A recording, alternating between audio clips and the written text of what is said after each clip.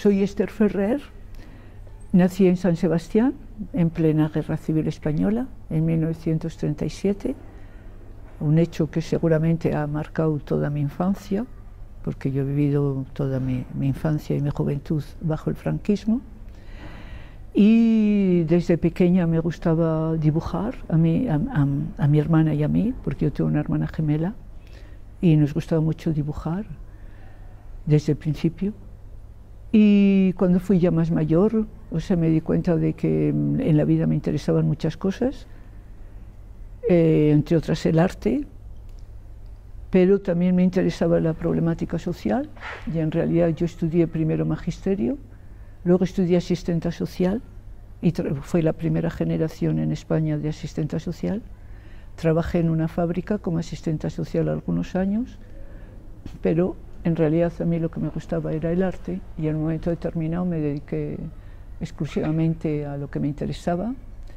En San Sebastián había un ambiente artístico propio de una ciudad de provincias, pero había la Asociación Artística de Guipúzcoa, de que yo frecuentaba, con otros artistas, como José Antonio Sistuaga, Amable Arias. Creo que en un momento determinado fui vocal, cuando era presidente Amable Arias, se organizaban cosas, hacíamos lo que podíamos hacer, o sea, íbamos a ver todo lo que podíamos ver, que era muy poco, etc. Y más adelante, con José Antonio Sistiaga, creé el primer taller de libre expresión infantil en España, que estaba basado en el método Frenet de enseñanza, que es un método francés, para lo cual yo hice 2 cursos. En esa época, justamente, luego también creamos una escuela experimental en Elorrio, que duró muy poco tiempo por las razones obvias, pero trabajamos muchísimo. Cuando pienso ahora lo que trabajamos, por favor, yo me levantaba a las 5:30 de la mañana para coger el tren a las 6:30 de la mañana para estar allí. Bueno, duró lo que duró, pero como experiencia para nosotros fue interesante, y creo que no solamente para nosotros.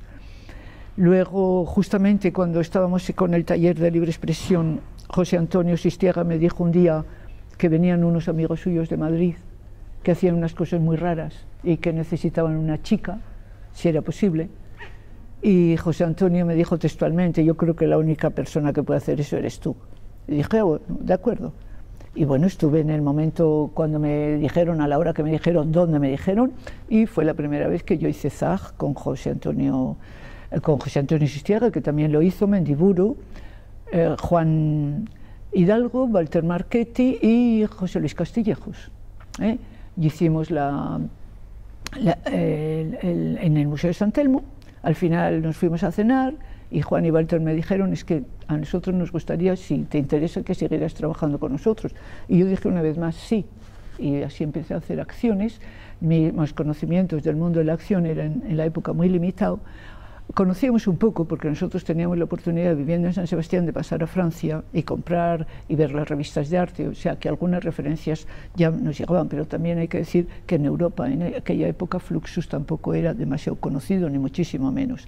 Era conocido, pero muy poco. Cuando yo me fui a vivir a París, mucho más tarde, por ejemplo, pues Fluxus eran verdaderamente unos cuantos que lo conocían, los demás no habían oído hablar, pero nada más.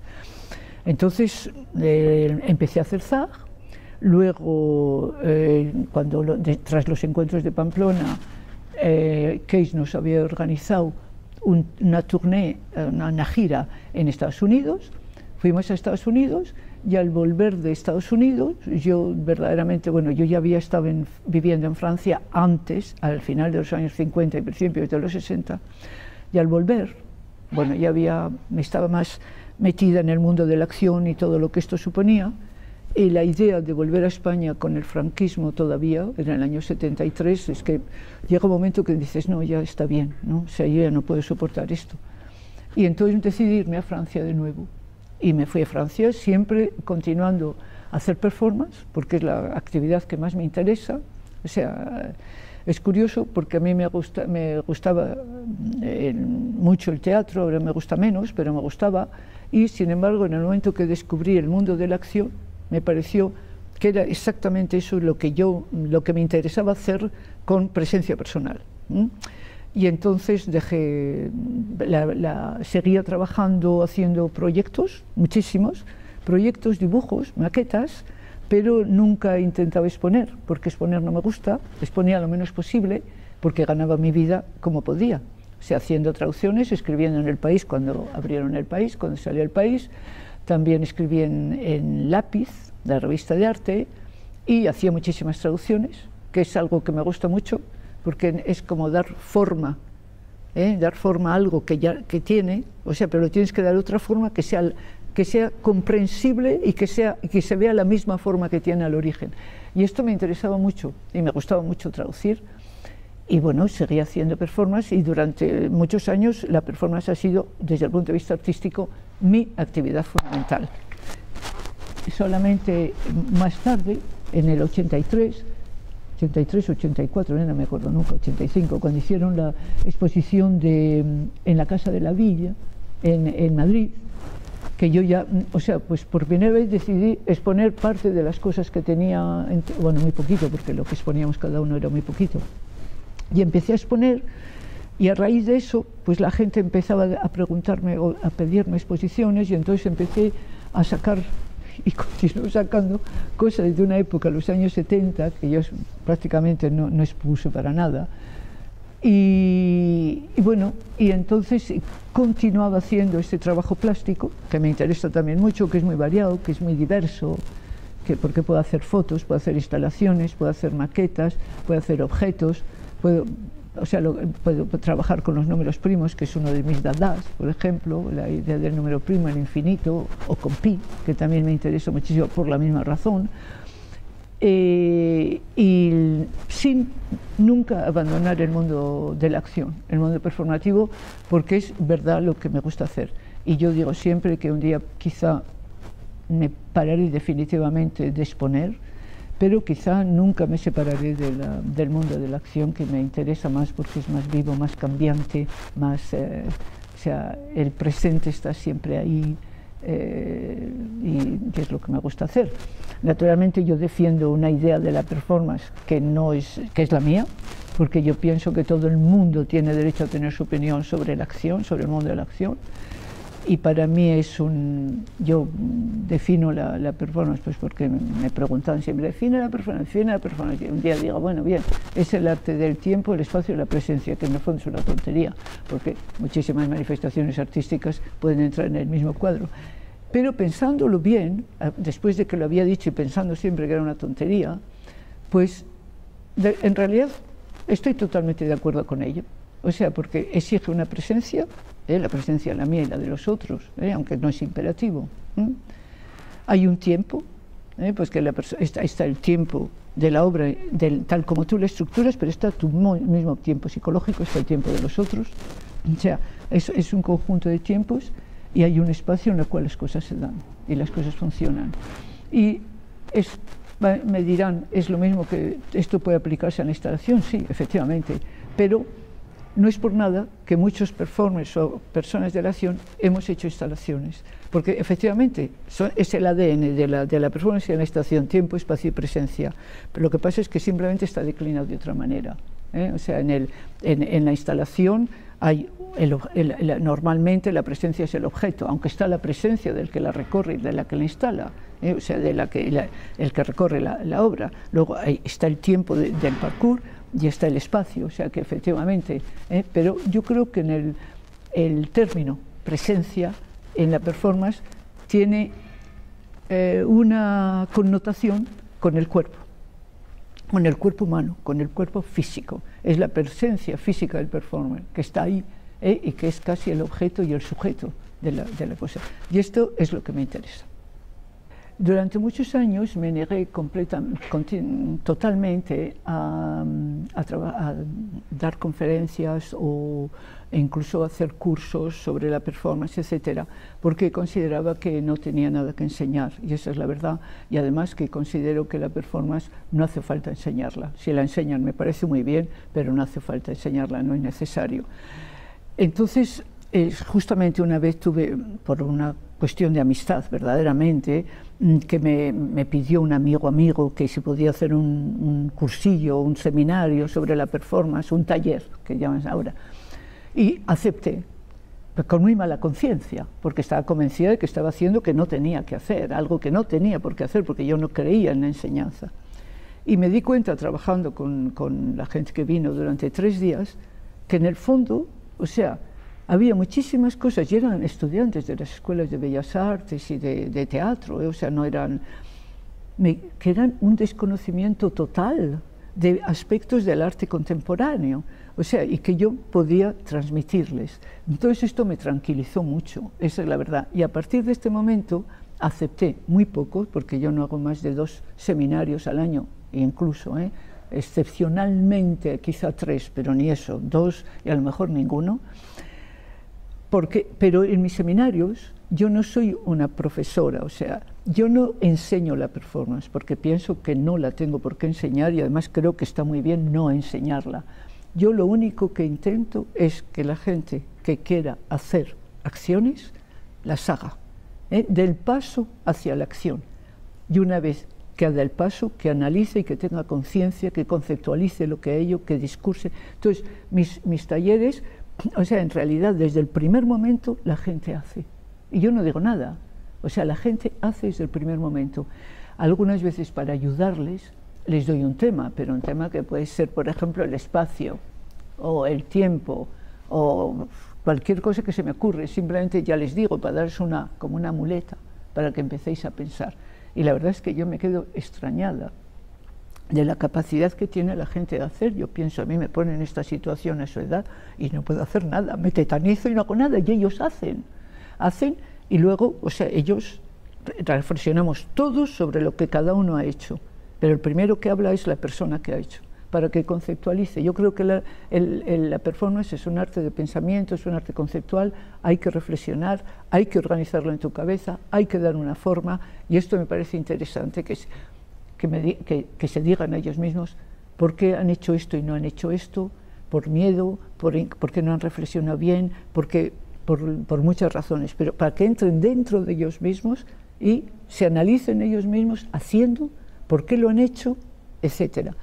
O sea que yo no enseño la performance, me niego rotundamente a decir que enseño la performance. Nunca hablo de mi trabajo cuando hago un curso de performance y prácticamente el trabajo de nadie.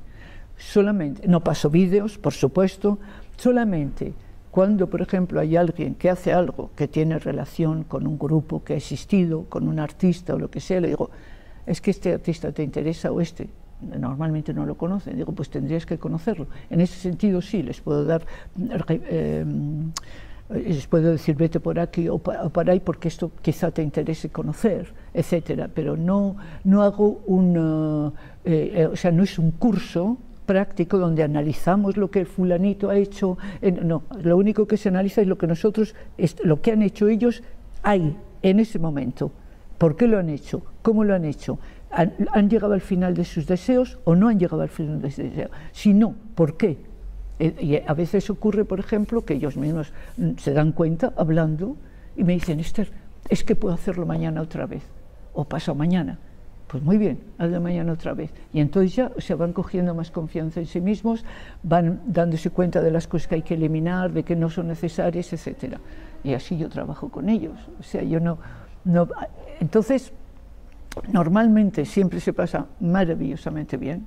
O sea, y salimos todos, yo salgo súper contenta, agotada, porque yo cuando hago un curso, o sea, estoy, vamos, 100% para el curso, porque ya sé que después cuando terminamos o quieren hablar contigo o tienen etcétera, etcétera, y es una de las razones, sobre todo ahora que soy vieja, que hago menos seminarios, porque normalmente, tal como yo trabajo, yo necesito, para que yo crea que la gente ha aprovechado este curso, yo necesito por lo menos de lunes a viernes. O sea, trabajar 4 horas, 3 horas todos los días, o sea, con una dinámica para que verdaderamente la cosa funcione y yo tenga la sensación que sirve para algo. Yo no puedo dar un cursillo, lo hice una vez porque vamos, es que prácticamente me agotaron, tantas veces me lo pedían, un curso de un día y terminé absolutamente desesperada, con la sensación de que aquello era una tontería, que me iban a pagar por nada, la sensación casi que había robado el dinero, ¿no?, que me pagaban. Entonces yo cuando hay un curso tiene que ser mínimo 4 días, y pueden ser 5, y normalmente yo digo 3 horas, 4 horas de curso, pero siempre son muchas más, porque la gente te pregunta y luego vamos al café, seguimos hablando, etcétera, etcétera, que es una manera de trabajar para mí mucho más eficaz quizá que un curso. O sea que yo no puedo decir que enseño las acciones, absolutamente, no creo que... Me encanta la gente que viene a los cursos. Por ejemplo, yo nunca selecciono a la gente que viene a los cursos. Yo digo, las 15 primeras personas que se apuntan, esas. Ay, pero no, y ha dado un resultado maravilloso siempre, siempre. O sea, grupos de unos vienen de aquí, los otros de allá, unos son artistas. En un curso que di aquí en España vinieron 2 señoras que eran 2 amas de casa. Como era gratuito, ahí ponían una voluntad, pero bueno, tenían una... Y además era maravilloso porque tenía una voluntad de hacer, pero total. Pero además de eso, es que como no sabían de arte casi nada, aunque iban a ver exposiciones y todas estas cosas, porque nosotros, por ejemplo, cada uno hace lo que sea y luego habla de su trabajo y los otros les preguntamos cuestiones, le decimos... Y entonces estas personas, como no tenían ninguna deber ser, como eran lo que eran y no tenían ningún complejo, o sea, hacían la pregunta tonta, teóricamente, que parece la pregunta ingenua, dice, ¿por qué preguntan esto? Pero que era la buena cuestión, era la cuestión interesante que le ponía al otro en una situación de tener que responder, de tener que reflexionar, y a veces era, pero verdaderamente, una cuestión que a lo mejor ni yo me hubiera atrevido a plantearla, porque era tan, no sé, y ellas la planteaban. Otra vez, me acuerdo que vino en Sevilla, creo que vino un gitano que no tenía nada que hacer, como era gratis, vino a hacer el curso con nosotros. Otra vez, un chico antropólogo, que yo siempre les pregunto el primer día, ¿por qué vienes? Y me dicen ellos, ¿por qué vienen? Y este me dice, anda, pues porque era gratis, tenía una semana de vacaciones, no tenía dinero para pagarme un viaje, y dije, pues voy a ver qué es esto de la performance. Este era antropólogo, y gracias a él se trataron en ese curso temas que sin él no se hubieran nunca tratado. ¿Comprendes? O sea, si son todos del teatro o de la Escuela de Bellas Artes o esto, es un mundo, o sea, tienen las mismas referencias. O sea, entonces, pero cuando se encuentran un tipo que no tiene ninguna referencia, o que sus referencias son completamente otras, incluso su vida, porque en el caso de este chico muy particular, o sea, en todo lo que hizo estaba volando el tema del hermafroditismo. O sea, parece... ¿Quién habla del hermafroditismo en un curso de performance y cómo puede ser esto un tema o un sujeto de performance? Pues lo fue. Y eso, si yo, por ejemplo, hago una selección, dices, esto lo retiramos, un antropólogo que viene a hacer aquí, ¿no? O el gitano, o las 2 señoras que venían como si iban a tomar el té, pero que venían con una constancia y una voluntad absolutamente maravillosa. O sea, pero es así como yo puedo no enseñar. Yo digo, yo no enseño, intento que los que vienen tienen dentro, pues que lo saquen. Yo les digo, es la oportunidad que tenéis de hacerlo, sin miedo al ridículo, sin miedo a que os critiquen. Por supuesto, les vamos a criticar todo lo que podamos y todo lo que sea necesario, pero es que es así como vamos a funcionar. Y la verdad es que yo estoy muy contenta, cada vez que lo he hecho, siempre el resultado para mí y para ellos es muy agradable. Más de un artista y más de 2 de las que están ahora conocidas han pasado por mis cursos. No lo digo por eso, pero me gratifica el pensar que son chicas que han conseguido sacar todo lo que tenían, porque cuando haces un curso te das cuenta casi inmediatamente quién es y quién no es, quién va a seguir y quién no va a seguir, quién tiene algo en la cabeza y quién está haciendo formas. Porque esto en la performance es muy frecuente, ¿no? O sea, sobre todo ahora, que es cierto, es más que concepto, es forma. Entonces esto te das cuenta enseguida de quién está dentro de la forma y quién hay una forma, pero porque corresponde a un concepto. Y esto, alguien que tenga un poco de experiencia, que haya hecho performance, se da cuenta inmediatamente. Y entonces, de la gente que viene, pues a lo mejor hay 4 o 5 que verdaderamente son gente que está o sea, que está enganchada a la performance y que va a desarrollar un trabajo propio personal, y quienes van a jugar con ello o no hacer nada interesante.